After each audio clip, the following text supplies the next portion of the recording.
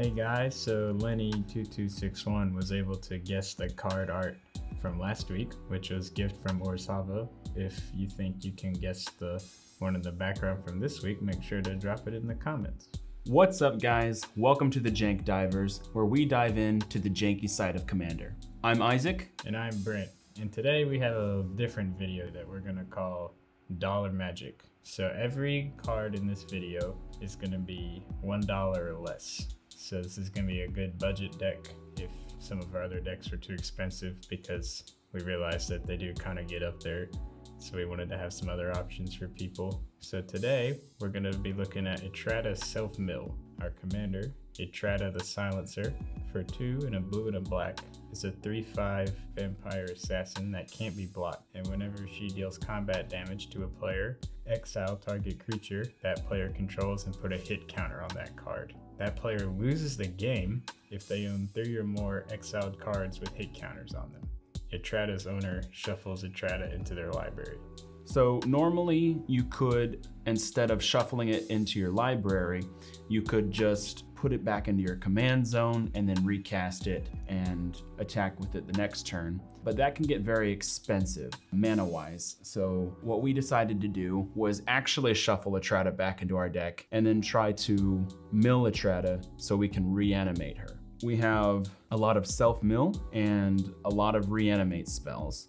So these are some of our cards that just accomplish both, so we thought was worth mentioning up front. Connive, Concoct, one of them's 4 mana, and you gain control of target creature with power 2 or less, and one of them's 5 mana, and you get a Surveil 3, and then return a creature card from your graveyard to the battlefield. It helps us with the mill, helps us reanimate Etrata. Extract from Darkness, 5 mana. Each player puts the top 2 cards of his or her library into his or her graveyard, and then put a creature card from any graveyard onto the battlefield under your control. This is nice because it doesn't even have to be from your graveyard. So if you don't have Etrata yet, you can still keep milling yourself while also pulling back somebody else's big creature. Next up, we have some more milling cards that can also grant us a bit of card selection. So first up will be Thought Scour. 1 blue for an instant. Target player puts the top 2 cards of his or her library into their graveyard and then draw a card. This is a good early game card draw that also mills us a bit. Next up, we have Discovery Dispersal.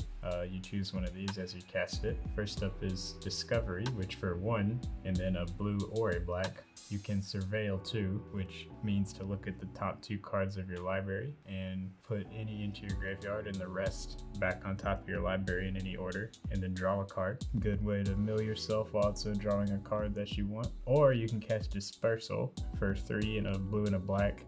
Each opponent returns a non-land permanent they control with the highest converted mana cost among permanents they control to its owner's hand, then discards a card. You probably won't be casting Dispersal most of the time, but just having it there, especially at instant speed, is kind of nice. And then finally, Notion Rain. For 1 and a blue and a black, a sorcery, Surveil 2, then draw 2 cards, and Notion Rain deals 2 damage to you.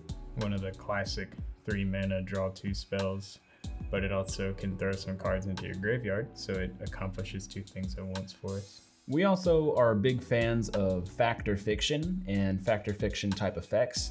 We have a couple of those in our deck. We actually have Factor Fiction. It is less than $1. For 4 mana, it's an instant. Reveal the top 5 cards of your library, and opponent separates those cards into 2 piles. You get to put 1 pile into your hand and the other into your graveyard. With graveyard decks, this can put your opponents in sort of a no-win situation where it doesn't really matter how they stack the piles because your graveyard is helpful for you as a graveyard player. So you just take like the 1 pile with the 1 or 2 cards that are actually decent in your hand instead of in your graveyard. So we also have Epiphany at the Drownyard, which for 1 mana and X is an instant. Reveal the top X plus 1 cards of your library and separate them into 2 piles. An opponent chooses one of those piles and put that pile into your hand and the other into your graveyard. So it's sort of like Factor Fiction, but your opponent is choosing the piles this time. But again, it doesn't really matter. Getting some cards in your hand is always nice, and filling up your graveyard is also nice. Atris, Oracle of Half-Truths. For 4 mana, is a 3/2 with Menace. When it enters the battlefield, target opponent looks at the top 3 cards of your library and separates them into a face down pile and a face up pile.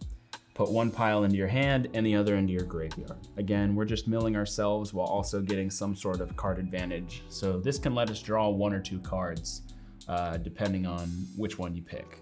Next up, we have Mirror Mad Phantasm. So for 3 and 2 blue, a 5/1 spirit with flying, and then it has an activated ability for 1 of the blue.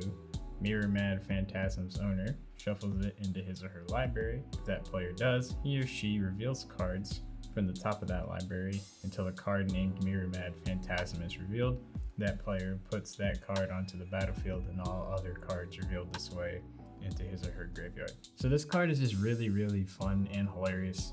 So it's kind of like a dice roll almost. You could shuffle it into your deck and it could be the card on top and you feel bad. Or like we've actually seen happen in a game in person before, you could mill literally 80 cards out of your deck. It's so funny and it's really good because Etrata could be anywhere in your deck. So the smaller your deck is, the more likely you are to find it. So it's just really powerful to have here, even if it whiffs sometimes. We also have some just general good stuff to mill. So Deep Analysis is for 4 mana, target player draws 2 cards, but it has flashback for 2 and pay 3 life.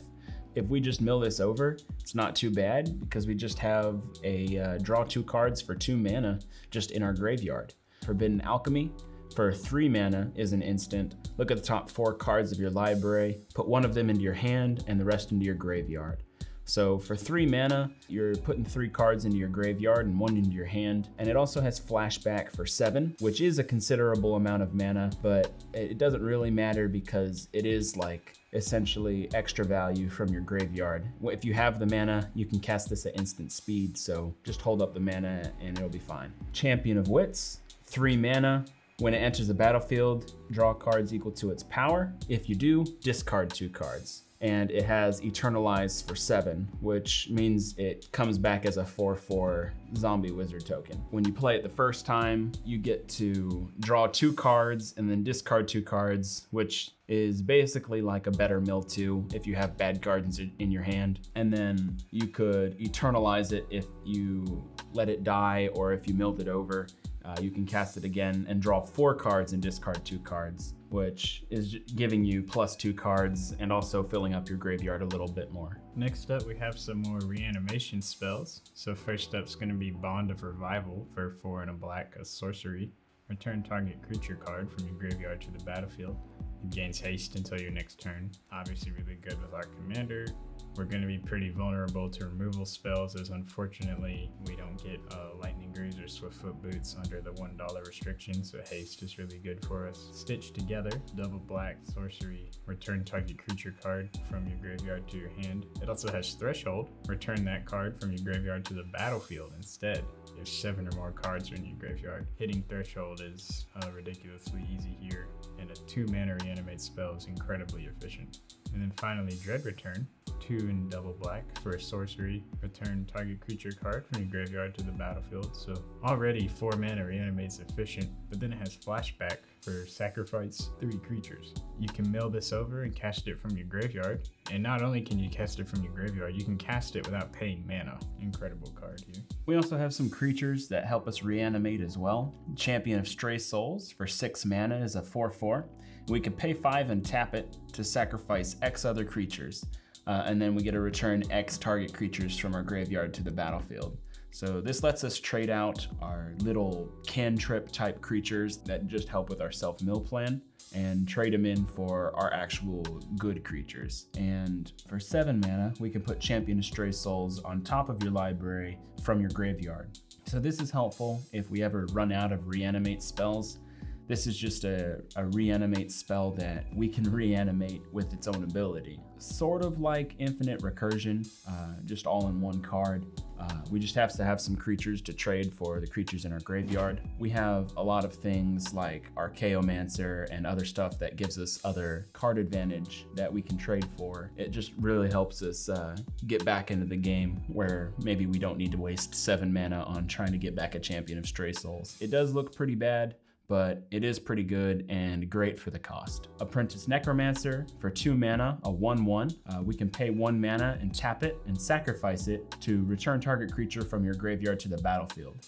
That creature gains haste. At the beginning of the next end step, sacrifice it. It doesn't even exile the target, which is perfect for us since we are a graveyard deck. And if it is a Etrata, it'll just get shuffled back anyway. And it does give haste as well. So that means we can attack with the Etrata just right off the bat after we reanimate it or any of our other reanimate targets. So next up we have a value engine here. The first part's gonna be Blood for Bones for 3 and a black, a sorcery. As an additional cost to cast this spell, sacrifice a creature. Return a creature card from your graveyard to the battlefield, then return another creature card from your graveyard to your hand. As long as we have just some random creature out on the battlefield. It's incredibly efficient by itself as we get 2 things back, 1 to the battlefield. Then Scholar of the Ages for 5 and double blue, a 3/3 human wizard.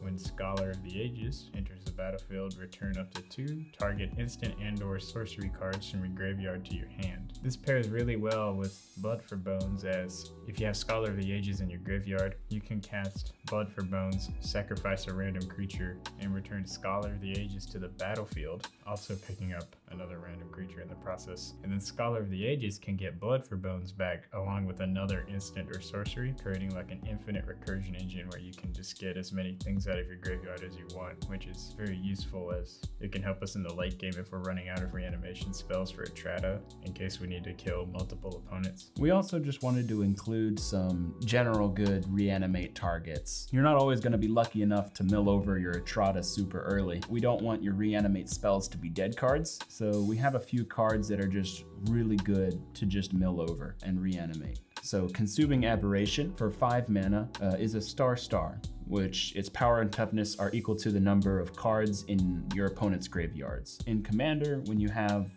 3 opponents, you're gonna have a very high power and toughness on this thing because, well, people play cards. It also helps put cards in your opponent's graveyards by itself.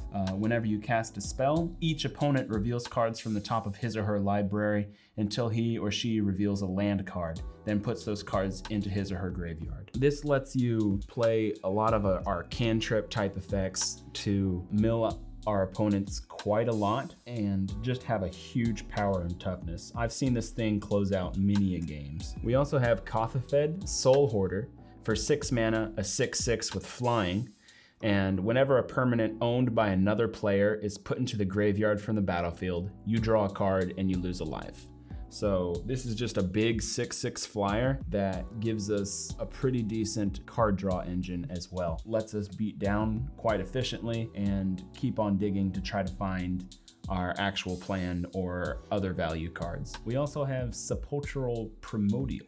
For 7 mana is a 5/4 with Intimidate, and when it enters the battlefield, for each opponent, you may put up to 1 target creature card from that player's graveyard onto the battlefield under your control. Now, everybody has a plan to win, and sometimes the best plan to win is to take their plan to win and plan to win with it. So next up, we kind of have some tutors to help offset the randomness of just trying to find a Etrata when it's shuffled into our deck. So first up will be Corpse Connoisseur for 4 and a black, zombie wizard 3/3. When he comes into play, you may search your library for a creature card and put that card into your graveyard. If you do, shuffle your library. So obviously this lets us find a Etrata anywhere in our deck and just dump it into our graveyard ready to be reanimated. It also has Unearth for 3 and a black. Return this card from your graveyard to play. It gains haste. Remove it from the game at the end of turn, or if it would leave play, Unearth only as a sorcery. So if you mill it over, or if it gets killed, you can do it again, which is very nice. So next up, Mausoleum Secrets for 1 and a black, an instant, and it has Undergrowth. Search your library for a black card with converted mana cost less than or equal to the number of creatures in your graveyard. Reveal it and put it into your hand, then shuffle your library. So as long as we have 4 creatures in our graveyard, this will find a Etrata anywhere in our deck and put it into our hand, which is nice. It can also get any other black card that we've talked about or are about to talk about, so it's kind of flexible there as well if you need something else. We also have an interesting backup plan, and we are a very spell-heavy deck, so Rise from the Tides for 6 mana is a sorcery that puts a 2/2 black zombie creature token onto the battlefield tapped for each instant and sorcery card in your graveyard. We have quite a lot of instant and sorceries in our deck. While we're just going through the game and milling ourselves and casting instants and sorceries, we're gonna fill up our graveyard with a lot of instants and sorcery cards. So this can just put out an absolute ton of zombies if they don't have a board wipe or enough blockers can kill a player. So usually this is gonna be good enough to get one player, maybe even two. So next up we have some delve cards, and as you've seen just now, you do need to be a little bit careful with exiling things from your graveyard, as we do like the spell count for Rise from the Tides, and we do want to keep some of our win cons in our graveyard, and keeping a few creatures in our graveyard for mausoleum secrets can be helpful. But exiling lands, or just if you're in a pinch, you might need to exile things from your graveyard. So it's still good, but just to keep in mind that we don't want to exile everything. So first up is going to be Treasure Cruise for 7 and a blue, a sorcery with delve, which means each card you exile from your graveyard while casting this spell pays for 1 colorless, and it has draw 3 cards. So obviously, if you exile 7 cards, this is Ancestral Recall, 1 blue to draw 3, very powerful. But even if you're paying like 3 or 4, it's still really good. So you don't have to necessarily exile the full 7 for Treasure Cruise to be worth it. Next up is Murderous Cut for 4 and a black, an instant with delve, and it says destroy target creature. So this is just a really efficient removal spell. For this one, it's just if there's something that needs to die, just exile whatever you have to be able to cast this. But again, like, you don't always have to cast it for 1 black for it to be worth it. And then finally, Tygam Sidisi's Hand for 3 and blue black, a 3/4 human wizard that says skip your draw step. At the beginning of your upkeep, look at the top 3 cards of your library, put 1 of them into your hand and the rest into your graveyard. So obviously really powerful card selection slash milling ability there. And then for 1 black, you can tap it, exile X cards from your graveyard, target creature gets -X until end of turn. So powerful, repeatable removal spell that can make use of things in our graveyard we don't need anymore. We also wanted to bring up these 2 cards because they help us protect our graveyard in some way. So Codex Shredder, for 1 mana, you tap it, target player mills 1 card. And for 5 mana, you can tap it and sacrifice it to return target card from your graveyard to your hand. If you have an important value piece in your graveyard or something like that, and somebody goes to exile your graveyard or just 1 card from your graveyard, you can bring it back that way. Or you can just, if you accidentally lost your Blood for Bones and your Scholar of the Ages is still in your graveyard, then you can go ahead and bring back either one and start the value engine up again. And Perpetual Timepiece is just classic in self-mill decks to protect your graveyard.